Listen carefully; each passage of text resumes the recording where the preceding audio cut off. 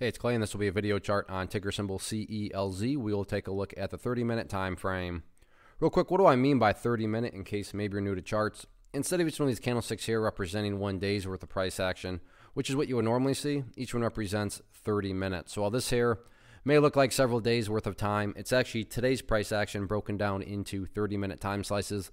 I like to do this time frame. I think it does a good job of telling the quote-unquote story of the price, and then makes mapping out levels of support and resistance a bit easier to see. Been doing this analysis on a pretty routine basis, so that's where these green and red line annotations are coming from.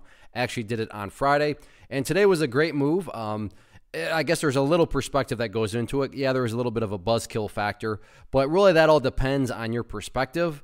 I mean, if you are a day trader and you bought there, or maybe you bought right there, or heck, you bought right there and you wanted to sell within, 25 minutes after buying, then yeah, this late day action here, kind of a buzzkill. But from the big picture of things, I get it, the price did pull back, but emphasis on big picture. From the big picture, the bulls still have plenty of opportunity to build a higher base, and that's the name of the game. Case in point, and really the easiest way to continue to monitor this, for those of you that have watched videos in the past, you've heard me talk about this level time and time again, but a very easy way to kind of gauge the health of the big picture of things is just that purple line right there, the 50-period simple moving average. As I've said before, as long as the price stays above that purple line, as the line itself moves higher and higher, hence its name, a moving average. So as that line moves higher and higher, as long as the price stays above it, the bulls are in full control. I mean, think about it. Here's a pullback right here, but the price stayed above the purple line.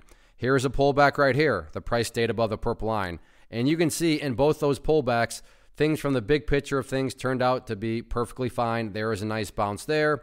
There's another nice bounce there. Now, am I saying it's guaranteed to bounce every time? I wish trading was that easy. So no, there's no such thing as a guarantee. However, from the grand scheme of things perspective, you got to let history kind of tell you how things have been going. And so far, pullbacks have happened on multiple occasions, but all in all, as long as the price stays above that purple line, things have turned out to be okay.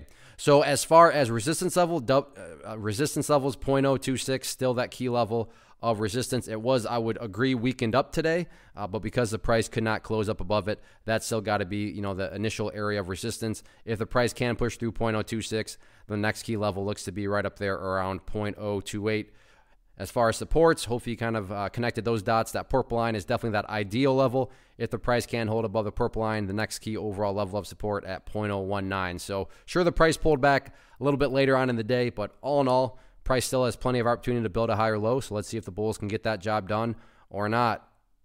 One of the biggest questions that I get is, hey Clay, how do you find the stocks that you trade? So what I've done is put together a free resource guide where I talk about the tools that I use to locate stocks that I find interesting and think may have potential. So if that sounds like something that could add value to you as a trader, then click on the image that is up on the screen right now and I will email you the guide. The guide itself is very short and to the point, and best part, it's completely free. Thanks for watching the video. Let me know if you have any questions.